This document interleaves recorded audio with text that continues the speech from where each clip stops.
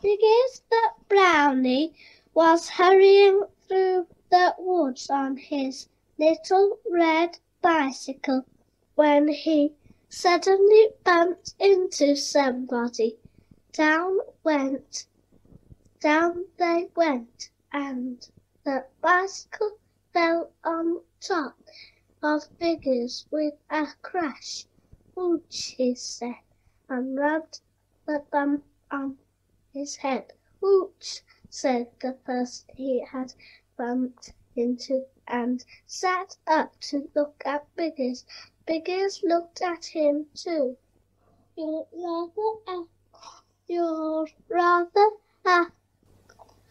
rather a peculiar-looking person," said Biggers, staring.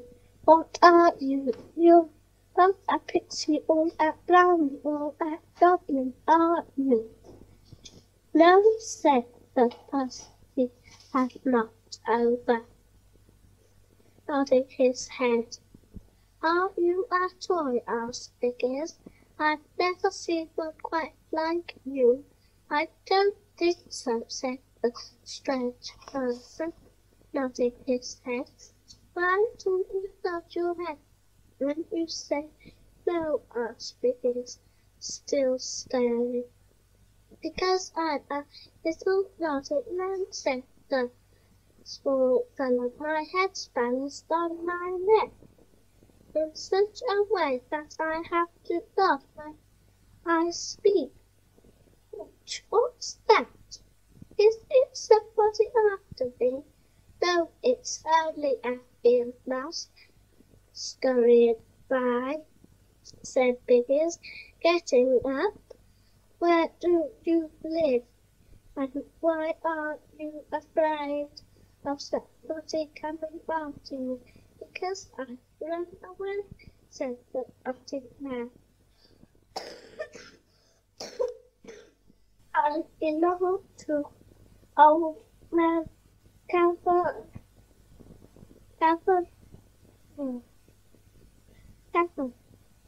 away in the woods. He made me. He made me. He made me." "This he really," said Biggers. "Now, did he make you?" "He made wooden feet and wooden, and then wooden legs, and then a round wooden body, then wooden arms and hands, and then wooden legs, and then a round wooden head," said the little. "And did he stick them all together and make you?" asked Biggers. "You've got funny eyes and funny hair too. What are they made of?" "The old man made holes in my wooden head and then put blue beads into the holes," said the naughty man.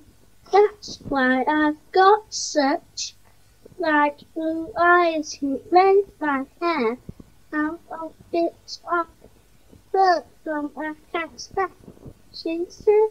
"Because then why are you running away?" asked Biggers, getting on his bicycle.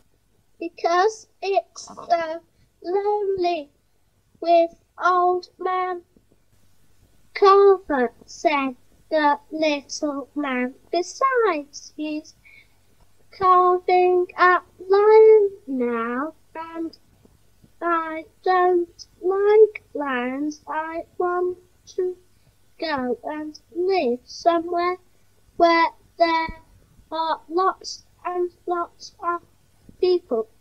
Then I really think you ought to live in Toyland," said Biggers.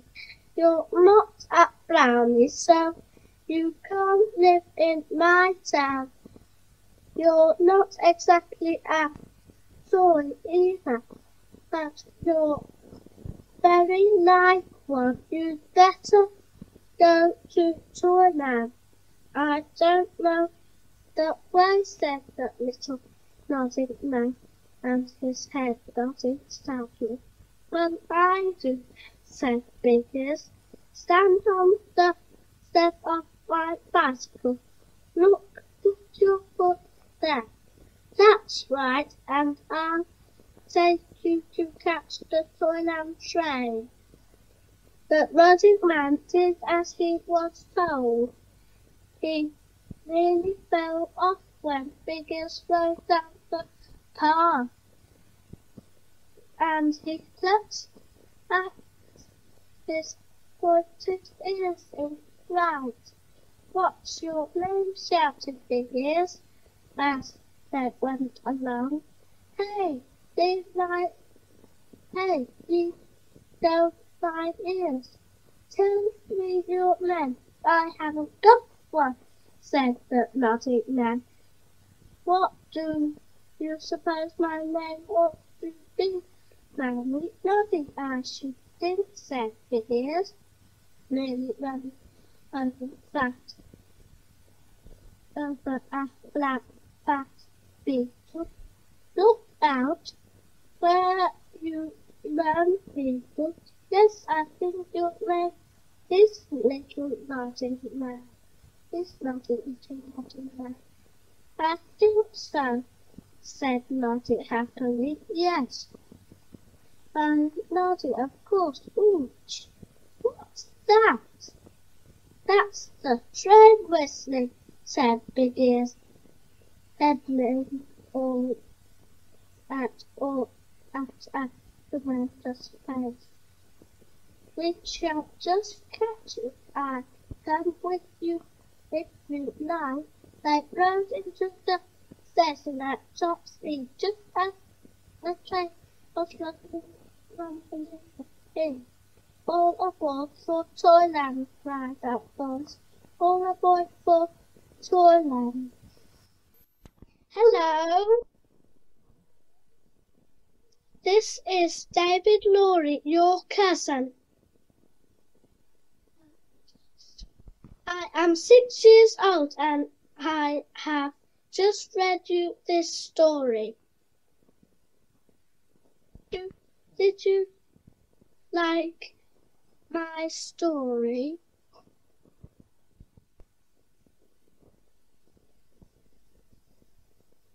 Had a birthday party last week and I had 6 children to it, and I had lots and lots of nice presents and some Lego, and the Lego was different to the Lego I had before, and the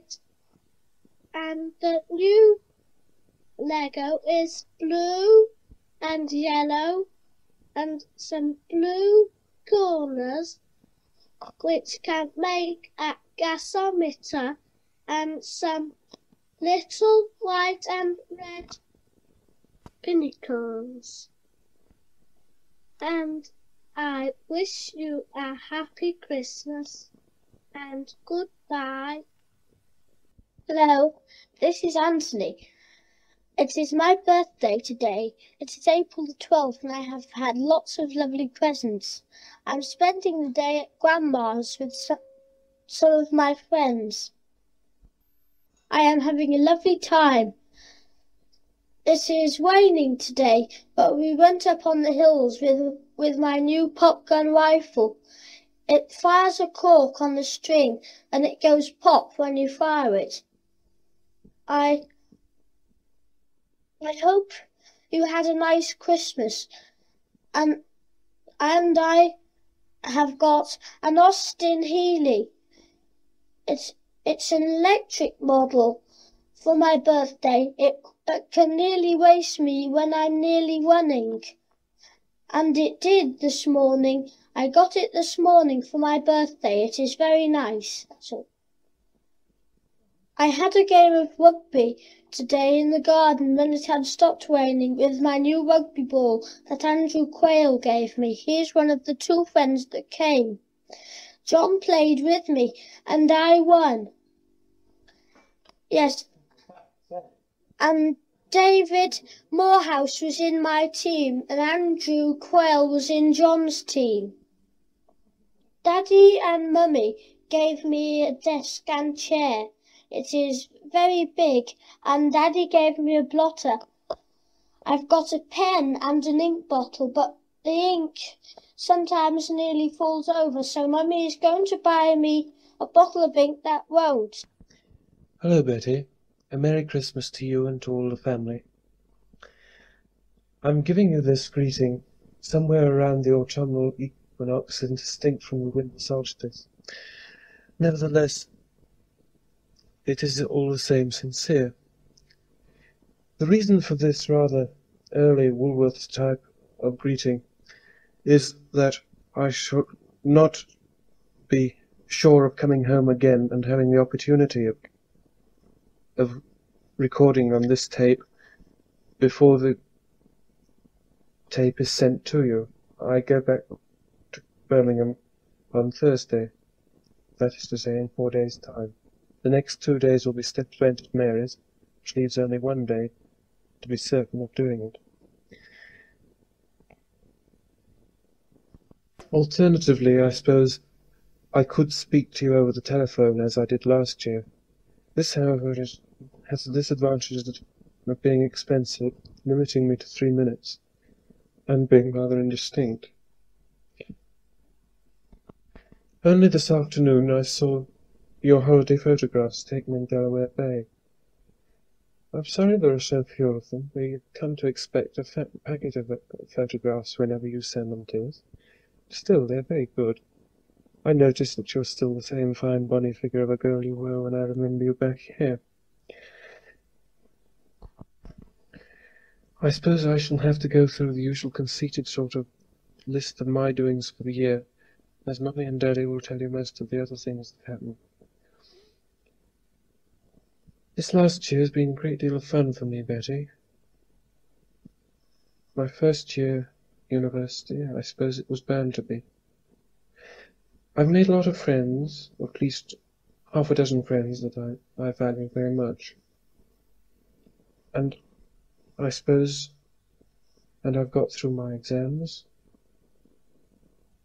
and I've taken part in a lot of plays.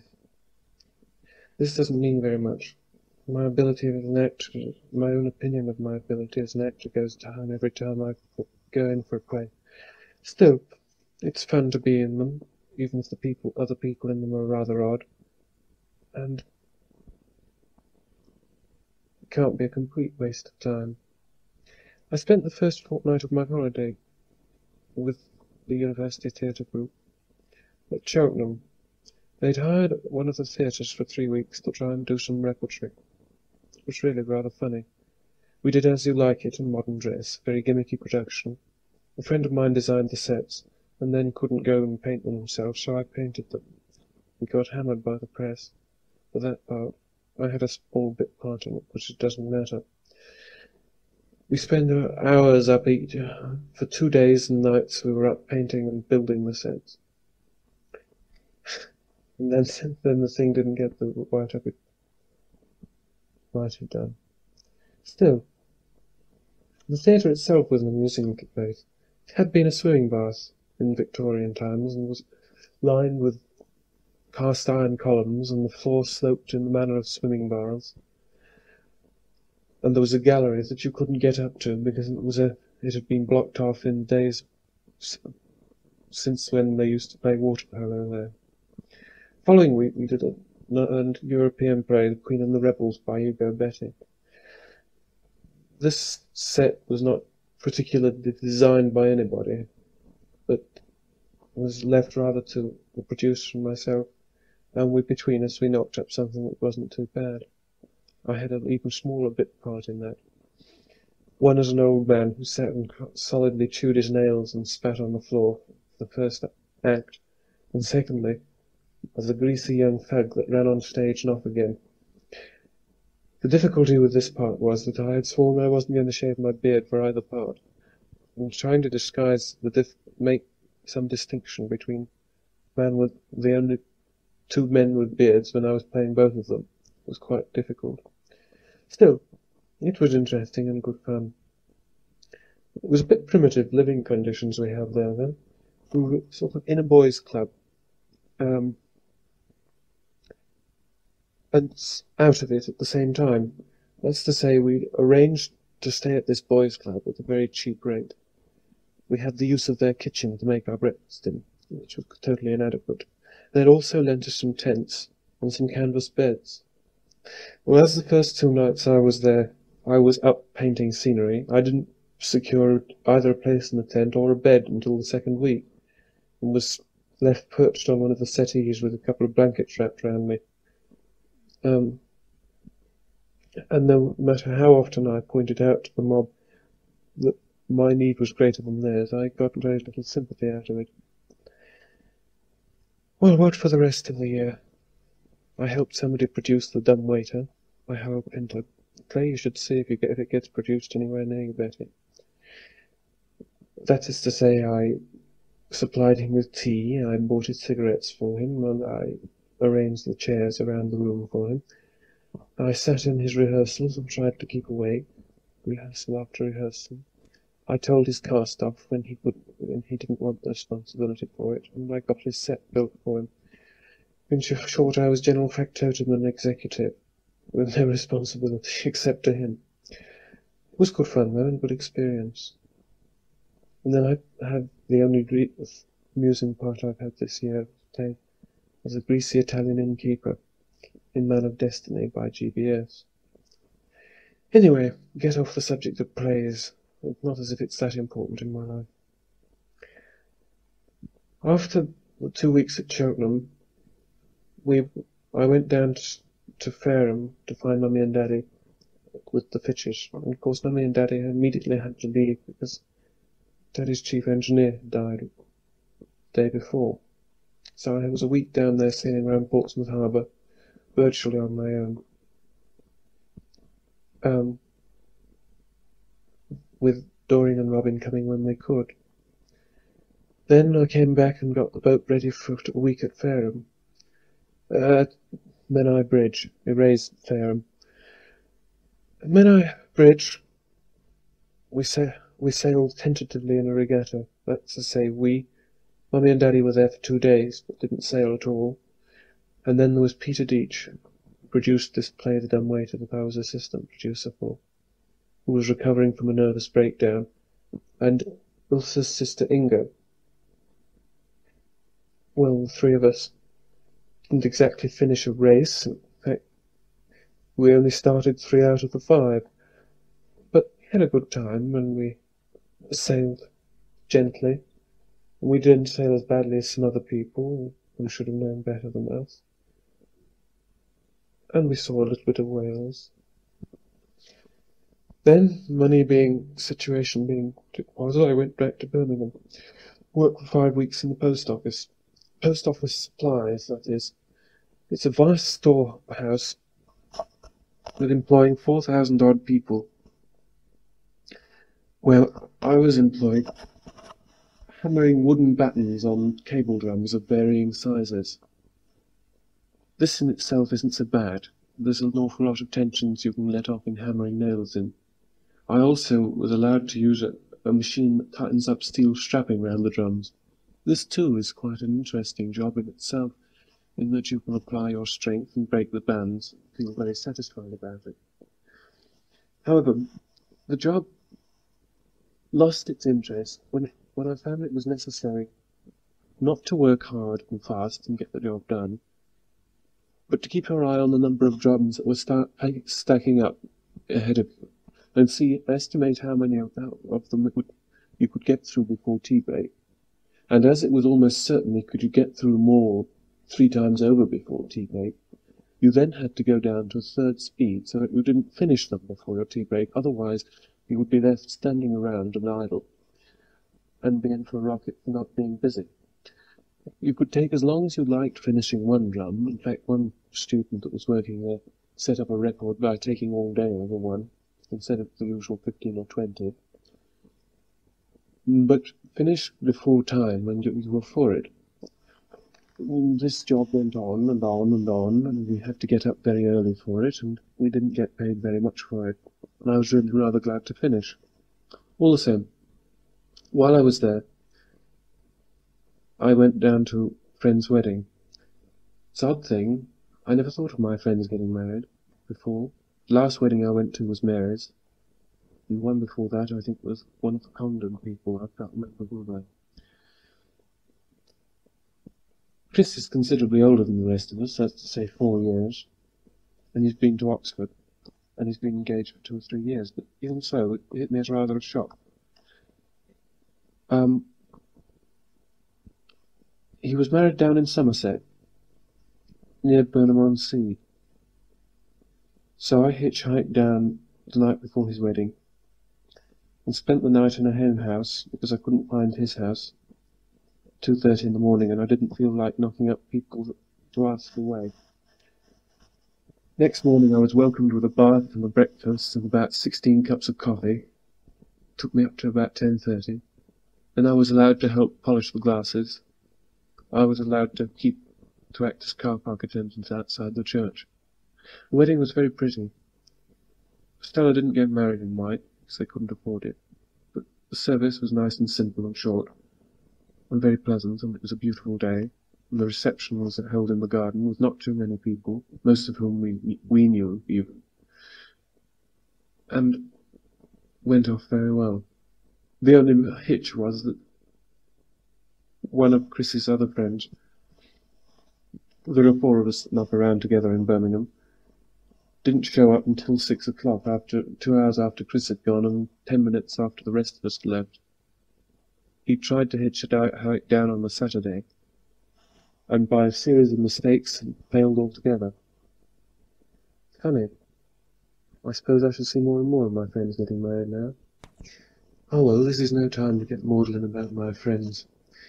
So I'll change the subject and talk about what I'm doing this next year. I'm changing my course somewhat. That's to say, I'm not leaving the English faculty, but I'm going on to a special course within it. Instead of doing English literature from Anglo-Saxon through Middle English up to the present day, I shall leave out all English literature after the Shakespeare period and go back through Middle English to Anglo-Saxon, Old Gothic, Old High Norse, Icelandic, Old Norwegian, and possibly Old French, possibly Old Italian. This is a special ancient languages course, which is, I suppose, intended to enable one to read the sagas and the romances and the legends of the Dark and the Middle Ages.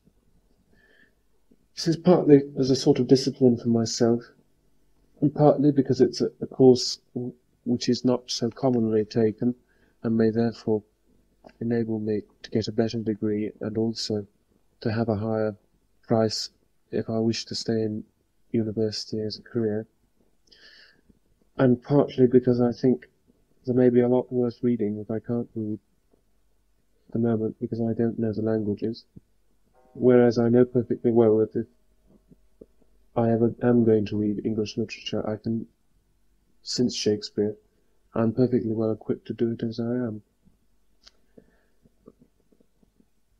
I suppose there isn't really an awful lot I can say to you, Betty, except perhaps to tell you about Birmingham. Birmingham's an odd city, Betty. I thought when I first went there that I wasn't going to like it. I thought it's a dirty city in the middle of the Midlands, the middle of the Black Country, huge and rather unpleasant. When I got there, I found it's rather a green city, at least the southwest side is. Travelling on some of the buses to the university, you come onto the Cobham Hills, and you can see the university buildings, great sort of red blobs in the distance, from about 3 or 4 miles away, and in between all you can see are trees with the occasional chimney sticking through. You know perfectly well that the houses are underneath the trees, row upon row upon row of them, but there are trees down every road and trees in all the gardens, and they're tall enough to cover most of the houses, and the effect is of a forest with houses in it rather than houses with a few trees around them. University buildings themselves are sort of, well, Edwardian Byzantine. Great big red buildings with huge onion domes, and worthy brick mosaics around the outside with sort of communistic subjects of the dignity of labour and so on. And right in the middle of this, these buildings are formed in a sort of D shape, and right in the middle of the D is a huge great tower, the tallest building in Birmingham. By American standards, it's not all that high, but it stands out as a landmark in Birmingham, all right. A great finger of a tower with a clock on it that you can see from miles away. Buildings are rather ugly, really, but early in the morning, when the mist's still hanging round the bottom of them and the sun's just shining on them, and there are trees in the background, it can look rather beautiful. The end of Birmingham I live in is rather bizarre, too. Walking from the Bristol Road, you can walk up Gough Road. Now, Gough Road falls into two parts. The lower half is a sort of slum area, very mixed racially and socially. Some houses that are falling to bits, some that are quite wealthy, but most of them working-class houses packed full of people and children of all races. Then you move into a sort of decayed, genteel area, where there's lots of furnished rooms, largely occupied by students and teachers, bank clerks, and people with not too much money, but who want a little independence. Next you walk into a road called Arthur Road, which is full of huge houses, costing 25, 30,000, even 40,000 each. Then you cross the main road, and you go past a little ancient church, and down the hill past the golf course. When you go down past the golf course, you can imagine yourself out in the country. There are fields on either side of the road, and the road goes down into a dip so that you can't see houses at all. Actually, on the golf course itself, there is a lake and woods, beautiful bluebell woods in the spring. And when you stand by the lake and watch the swans and the grebes and the coots and the cormorants and the moorhens and the ducks, you can imagine yourself miles away. You can't see any building at all, not even the university tower, which is only a quarter of a mile away. If you carry on down past the road, away from the golf course, you come to the university and then back into the slums. And the whole of this distance is less than 2 miles. I'll go back to the golf course. You have the golf course round 2 sides of the lake, and round the other 2 sides you have this woodland with the bluebells in it. This is a sort of nature preserve, full of grey squirrels and woodpeckers and birds, quite common, but still, in their natural habitat, quite beautiful. But if you go into that and take a little winding path, you suddenly come past a tree, and there ahead of you, you see the willow pattern plate, or at least not exactly the willow pattern plate, but something very like it. What it is, in fact, is the University Botanical Gardens, with no fences round it, no way to divide it from this wood, which is a sort of nature preserve. It just appears right in the middle of it. It has great big sort of rhubarb plants, about 4 feet high, with prickly stems. It has rhododendrons of all colours, from orange to deep purple. Plants like rhododendrons, all sorts of xerophytic plants, rock plants, exotic flowers of sorts that I couldn't pronounce in Latin, and I don't understand it, and I don't know the English for. May not even be an English name for it. Right down the middle runs a stream, and across the stream there's a little wooden bridge, just like the one in the willow pattern plate. And on either side of the stream there are just enough willow trees to make up the pattern, and little cherry trees too, with blossoms on them. The whole thing is rounded off by a rock garden and a little summer house. When I first saw it, I hardly believed it was true. It was too much a copy of the original, and yet it wasn't, because the summer house was the wrong side, and it was so obviously there for scientific purposes. Anyway, that's enough about the golf course and the botanical gardens. Then, apart from that, Birmingham has to offer one of the biggest networks of canals. Possibly the best way from the centre of Birmingham out to the university starts from the unlikely little road called Gas Street. There's the central canal basin, and you can go down onto that, Along past old decaying walls and out into fields along the canal right out to the university. It's funny, but the only nice bit of that canal is the bit between the centre of town and the university. Thereafter it goes through gasworks, stinking factories, chemical works, out past Austin's until it reaches the country again some 8 miles further out of town. It's not a bad place to get away from, Birmingham. The Lickey Hills are only, 2 or 3 miles away, and the Clents another about 6 perhaps. Malvern's are about 40 miles away. Stratford's within 30 miles. And, Wales is only 80. And if you use your thumb as much as we do, it's not difficult to get away from. I see I haven't got much tape left to talk to you, Betty. So, all I have now to do is to wish you a Merry Christmas. You and Rick and Ricky and Reggie and Mary and Miffy and John and Mother and all the rest of the family, and a Happy New Year. I hope I shall be able to come and see you soon, Betty. In 2 years I'm reckoning on going across. I promised my American friends that I'm going over there in 2 years. And come what may, I shall arrive somehow or other. I think some ship must be able to find a cheap passage on. And once there, I hope I shall be able to earn my way round the continent. Well, I mustn't say any more, or I shall let the tape run off and leave you hanging in mid-sentence. So, Merry Christmas again, and God bless you all. Hello, Betty, this is Mummy. It's just a very short length of tape left on this side. I'm just about to start the other side when it comes up, the 27th of October, and we really must get the tape finished. I've had some trouble. Oh, hello. I was just going to say I've had some trouble with the end of the tape. Somehow or other it kept twisting. But anyway, I hope that now it's going to be all right. As I said before, this is the 27th of October, a Friday, and the first day of Anthony's half-term. Yesterday, Daddy was in Liverpool to a lunch, and in the evening to a dinner in Southport. I celebrated the morning by having a cyst taken off my eye in Wrexham Hospital, and then went to Mary, and we both slept at Mary's house last night, as it was too far for Daddy to come right away home. This morning Anthony went to school, and we came back here this afternoon, and Mary's going to collect him on Sunday. I think he is hoping to play to you on the piano the first Noel, but it will have to be better than he can do it at the moment. He'll have to put in some practice tomorrow morning.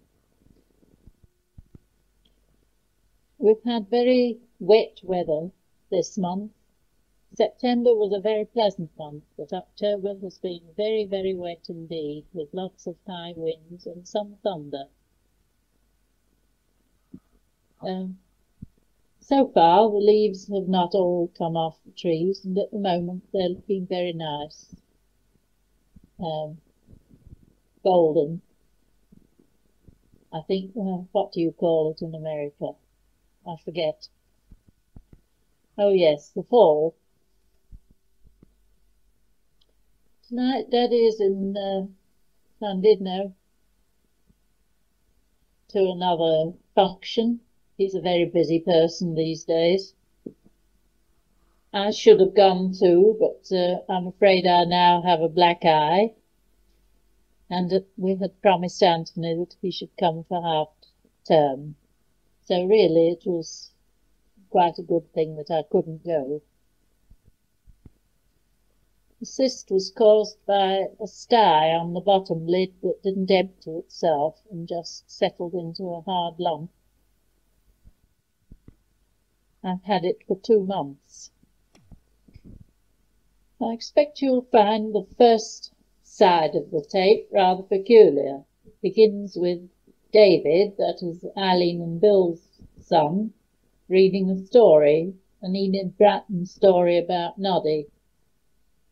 It was done on the day before he went to bed with the measles, hence the cough. My only regret is that I didn't get Auntie to say something as well. It was within a few days of her death. The only nice thing was that that day and the day before we played your tape to her so that she heard your message twice, Betty. We shall miss her very much this Christmas, I'm afraid. Won't seem like Christmas without Auntie Nellie. What we're going to do, I'm not sure. It seems pretty certain that the Davises won't be here. Herbert always has many things to do, and that Mary and Anthony like to go to their own church on Christmas Day, and usually Anthony takes part in the children's service there. I sometimes wish that John had more friends in Glenferrie. It's quite dull for him here unless he brings someone home, as he knows none of the people, except friends of people of our generation. Hello everybody. Today is Sunday and the last weekend in October, and I've come to Glen to collect Anthony, who's been down here to stay with Grandma and Grandpa all this half term. It's a glorious autumn day, and I have a really lovely drive. You can imagine the leaves all the way through the countryside, and full autumn colours. And it really was a lovely trip. I just recorded this once, but unfortunately I didn't plug in correctly, and when I got back, nothing happened. So now I've got to think all over again, like I said to you. Seems a bit silly to be sending a Christmas message in the middle of October, and even worse to realise that I really ought to have a Christmas past connected in what to talk about, and I haven't even said that I'm going to sing any of them yet. I know very well I've been going back to start my birthday Christmas through the year, and no more to matters. So we'll see what we can do, and I hope it arrives in time for Christmas. This year we've had usual holiday in the Isle of Wight until now, and had the long class going in there once for a lovely weekend, and once for my boys. We brought Anthony that played with England which he knows reasonably well, and he's learning gradually to say that we didn't feel very much sailing with him this year, as we had a lot of my readings during the 6 weeks we were on. Says reading that there weren't that reasons to be aware of. Seems to go over that we didn't be going over. But I'm noticing less much in the year. Did we tell you last winter Anthony had swimming lessons at the indoor yards? And now he can swim 75 yards, and he's just learning to dive. I think he thoroughly enjoys it, and he's has a lesson on a Wednesday. Wednesdays are half day at school, then he has to go to school on a Saturday morning. And I've had him to go to school about 12 to 12, and he has a lesson at 12 o'clock. And then he can have fish and chips for lunch. As he's going swimming, so have I. Betty will remember. One time I didn't even like to get the children off. Now I can jump in, and I'm learning to dive. I suppose I can dive reasonably. I've also learned to read crawling and about to do. Thoroughly enjoy it, and certainly have been very much fitter since I started going regularly. This summer we are out of Wight, and I've been in an enterprise baby, which is about 36 half left maybe. All these things are come on by stages at the time. I enjoyed it, and was very pleased with myself because I needed to speak to him, and nearly put that down to all the way exercise and swimming. As I record this, I'm sitting on the morning room floor doing a hand sew on winter flowers on my concept. Still do a fair amount of this and not as much as I used to. I finally cortel material. Do you have cortel? It's one of these things that you can wash and pleasant vessel will have to be now. Where is he just now? Hatton is just coming. He's been playing out on Benhar's boat. Now he wants to say 3 words to you in his Christmas message. Hello. I'm going home from Grandma's today. I've been very sailing on Grandpa's boat as well. And I've got all sorts of things aboard. I've things to play around with me. And we've been using the stone pillars at their front door as things to tie up to. I'm having a very nice time and I'm going home today. At school this term we have proper football. We have football clothes. We have black shorts, 1 red shirt with a white collar and 1 white shirt, some striped red and white socks and black football boots. I'm having a very nice year this term. I'm not getting on very well with my arithmetic, but with everything else I'm very good. I have got a little boat now. It is called Bambi. She is very quick through the water. She has a sail and oars. I often go around Yarmouth where I go for my summer holidays. I go down to Norton Beach, quite close to the harbour, and also row round the harbour. I always enjoy having the rudder in because I like to steer. I have quite a nice time in Yarmouth, and it always seems so exciting when I'm going out on a long run in the car. I always like to go to different places, like Tennyson Memorial on the top of a hill in a place quite near Yarmouth. It is near the Needles Lighthouse. The lighthouse is red and white striped. It is quite big and sends a beam for ships to see coming in because of all the rocks.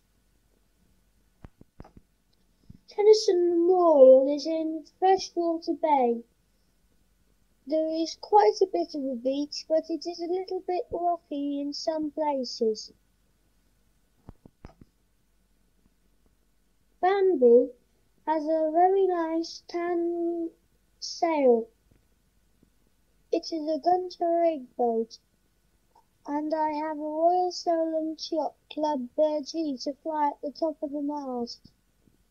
But it will not go straight, so I am going to have to tie it on straight next year. I enjoy sailing in Bambi very much. She goes quite fast sailing, but going up the streams of boats in the harbour we have to tack quite a bit, and that I can't do by myself, but I am allowed to go up one stream and back a few times on my own. I stay in a hotel called the Old House. It is quite an old place, and we know the person that runs it. It is very nice. You get very good meals there, but it is nearly always the same every day. It is called the Old House. By the yacht club, there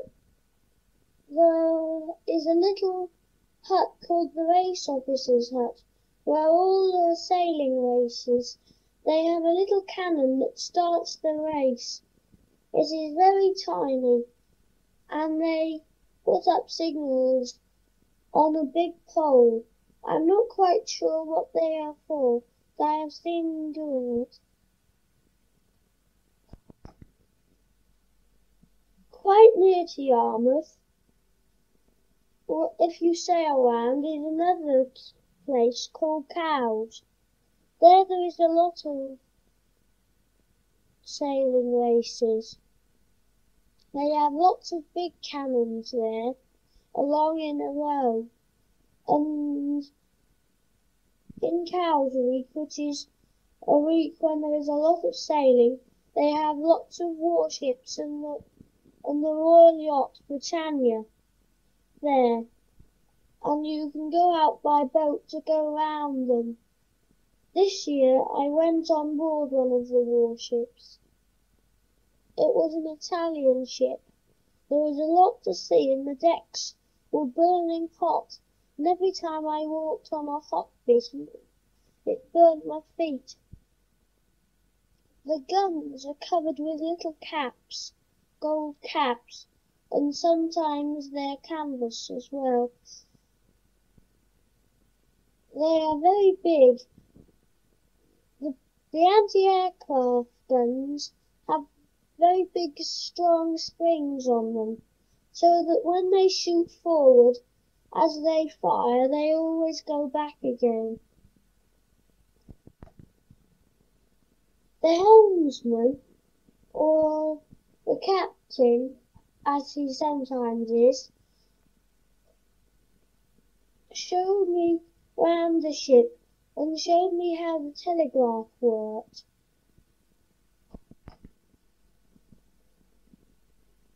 Daddy went for a cruise round the coast from Liverpool on a ship called the Pacific Coast.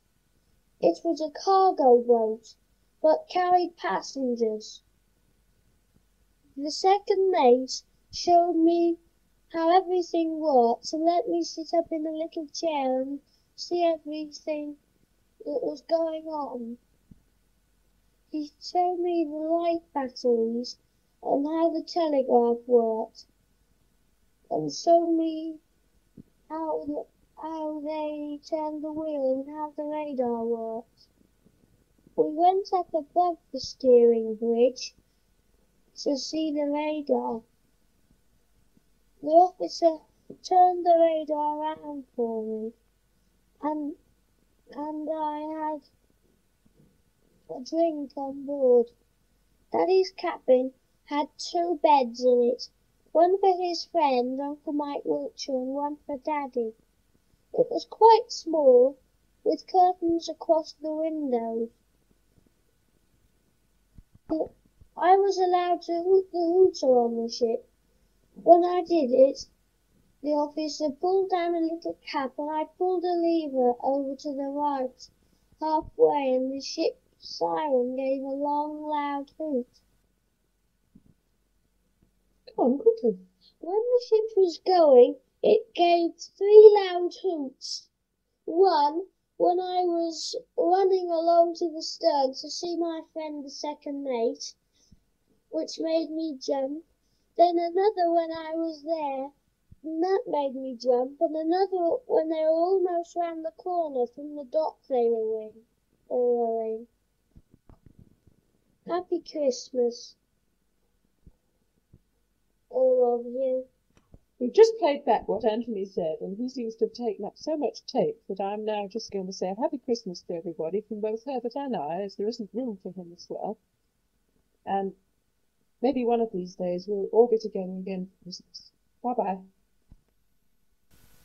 Surprisingly enough, they have found room for me, but not very much, because being the least important member of the main eyes, it doesn't really matter. But the recorder is at Oxford Hall today, and I've just been listening to what Anthony has said to you. I used to think I could talk, but believe me, my son can do a lot better than I can. I think he's bound to be Prime Minister someday, but I don't know for which party. Anyhow, it's very nice to talk to you, and I hope you all have a good Christmas, especially with children, and with all that number they should have. Anyhow, here's all the best to you, and I hope that you thoroughly enjoy yourselves, and we'll probably be thinking about you, drinking your health in blackcurrant juice or something similar on Christmas Day. Bye, and happy Christmas all of you. Well, now, this greeting once a year seems such a silly thing. One feels it should be at least once a month. In any case, one gets so little practice with it that each time one picks it up, one's almost got to find its way around with it. That is, how far one should be away from the mic, how far, what volume you should have on, how loud one should speak. Thus, instead of getting a more skilled performer, each year one starts off as a sort of amateur. Anyway, without making any promises, I hope we will try to do better by each other. Certainly, as I think I said last year, your photographs and your voices on the tape do seem to bring all of you that so much near. Just at this moment, I shall have to go and send Tinker to lay back on his mat, because he's coming up to me and pouring my hand, which is poised over the pause and bottom of the recorder. I think he actually wants to go out to join Mummy, who has gone into the scullery. Go on, Tink, off you go. And Tinker is now gone, so I'll try and continue. I suppose to us as a family, Aunt Nellie's death has been the most disturbing event over this side. It still seems odd to be going near to Nuneaton on occasions on our trips down south, and to think that there is no one there that we know at number 35 Norman Avenue. But as Sir Rick's mother so wisely said, the old must die and the young may, and there is nothing we can do about it, except to hope that during our passage we have done what we could for others. Both Mummy and I now recognize that we are in the classification of old, and being regarded as an elderly person seems very awkward. Though I can still feel a little objective in considering this, being an old man, because I don't feel as old as I thought people did when they got to my age, whatever feeling old is like. Photographs give some idea how one must appear to other people, so I do not show surprise when I hear my staff referring to me as the old man. To Ricky and Reggie and Co, I must seem like Father Time. Even John the other day was talking to me about someone at their university, and he referred to him as an old folk of about 40. He, of course, did not mean that intentionally. He was talking without thinking that he was talking to Rising 64. I suppose, therefore, I must be one of the young in part. At least, I hope so. And that is, I think, rather like your mother, Rick, what I hear and read about her. Also, your Aunt Inez and her husband, who paid us a visit this year. We did so enjoy seeing them and having them stay with us. I think they enjoyed their stay also. I hope you'll send some more of your friends or acquaintances, if any of them are coming this way, as we should love to have them with us. We had a letter a week or two back from Alicia, and Mummy will no doubt be replying to it. But she was extraordinarily generous, and I think I shall have to write myself, because it's not often that I get references from ladies these days referring to me as an ideal man, which she assured me I'm still so considered by her and Dot.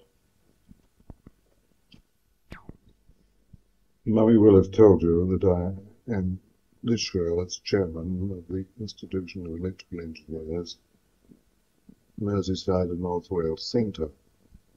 And this is involving me in a lot of meetings, both in Liverpool, Chester, and other places in the territory, as well as fairly regular meetings in London on the Council of the Institute of Electrical Engineers. It's all very interesting and to a degree a compliment, of course, of being chosen for such an office. It has happened in an unfortunate year in some respects. As you know, we had to break our holiday due to the loss of my chief engineer, and we've got an awful lot of work on in addition to that. However, I'm hoping we'll cope, but shall not be sorry when the pressure of the business is over. You get in some 4 weeks. For instance, the week before last, I had the Institutional Electrical Engineers official dinner in the Grosvenor Hotel in Chester. Monday night, Tuesday night at Kingston. Wednesday night, Mummy and I went to Birmingham and back to listen to 3 plays that John's drama section of the university were putting on. He was in 2 of them, which meant we didn't get to bed until nearly 2 o'clock that night. The next night I was home, and the night after that we were at the headquarters dinner dance in Liverpool, and that of course didn't finish until well after midnight. Fortunately, we stopped at Mary's overnight, which saved the long journey back into North Wales, and that was particularly useful that evening because there was thick fog between Liverpool and Chester. Mummy and I have been talking about your suggestion that the 2 boys might come over and spend their holiday with us next year. We think that would be wonderful. Tell them I've just stopped the jobs round here for 2 husky boys, from felling trees to shooting pigeons, and if you could possibly manage it, there would be nothing more delightful than to have them over here for that period. And Mummy wants to add some more before we get to the end of the tape, so I think that I'd better close off now by sending you my Christmas wishes to you all for a very happy Christmas and a very happy New Year. To you, Betty and Rick, and all the children, and your mother, Rick, and all your friends that may be associated with you over the Christmas period. And please give our best wishes to Auntie and Uncle Harrington Fay. With that, I'll sign off. Bye-bye. Hello, Betty. This is Mrs. Stevens to wish you and Mr. Willard and the children a very happy Christmas and a very happy New Year. We had rice making last Saturday and it went off very nice. It'd be very nice to see you and the children after doing it last week. Mr. and Mrs. Peck look very well. Very present. Hoping to see you very soon again. Well, I must be off now. Cheerio. This.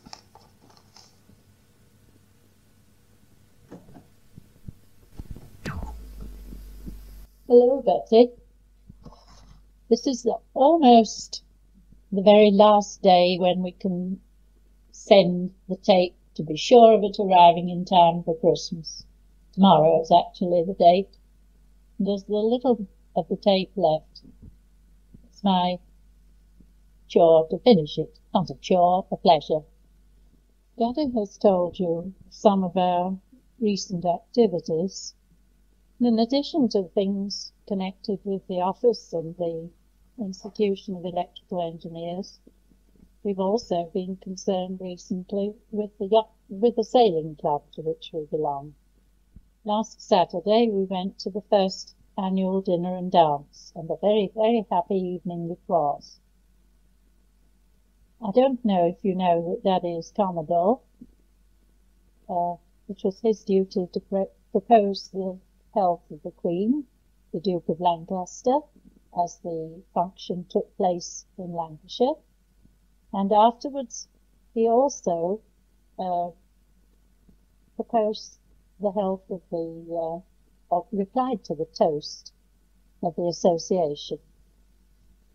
In it, he told the members how he came to be to know Mr. Anderson, who saved it from extinction, and probably how he came to be. That was the reason why he came to be Commodore. After all the speechifying, the trophies for the season were presented by no less than me. I was very lucky to have a beautiful bouquet given to me, I think as a reward for my small service. It was presented by the bride of the year. She and her husband were married in the middle of July and spent their honeymoon sailing in company with 4 or 5 other silhouettes from Anglesey to the Isle of Man. They had to wait there for 4 or 5 days for suitable weather to make the return, and that was how they spent their honeymoon. The cruise was accompanied by Judge Merrick Evans, the local circuit judge. He has a much larger boat and acted as guardship for them. By the way, he was the guest of honour for the evening and replied to the toasts of the guests. Early in December, we're going to have another week's holiday in lieu of the one that we lost in July. That is, providing we're still able to go. Unfortunately, Daddy has a colleague who is very, very ill and not expected to live more than a few hours now. He's lost many of the old team this year. In some ways, it's rather hard for him. Been 3 retirements, and this will make 2 deaths. We're going to stay with Norman and Peggy. We hope to see Uncle Bill and Auntie Ivy. We're going to an IEE function in Southampton, and we also hope to spend a few days, or a couple of days, on the Isle of Wight and see what it is like in the winter time. I must say that the last few minutes on the tape seem to have been a description of a hectic time. We do not spend the majority of our time like this. It just happens always in the couple of months before Christmas. And now I really must say goodbye to each of you. Ricky, I hope you're still doing well at school, also Reggie. I hope Mary is getting along nicely with her dancing, and that Miffy is enjoying her first year at school. Lots of love to John. This is from all of us, Grandpa and John as well. Love to you, my dear Betty, and to Rick. I wish we could be with you. Give my very best love to your mother. I hope she's making good progress. And we're looking for news of your new home. You haven't yet told us when you're likely to be leaving Vienna. I did start this tape before Christmas last year and recorded on it a very nice choir, the Brompton Oratory Choir, singing carols, Christmas carols, and I thought what a lovely start it would be to our tape. But unfortunately, John had one of a similar shape, size and appearance for a Christmas present, and he thought it was that, and he wiped it all off by recording for himself on it. So you haven't got the Christmas music. And so far it hasn't started. Now it looks as if the tape is just going to run off, so with all our love to all of you, a very, very happy Christmas, and may we be not too long before we meet again.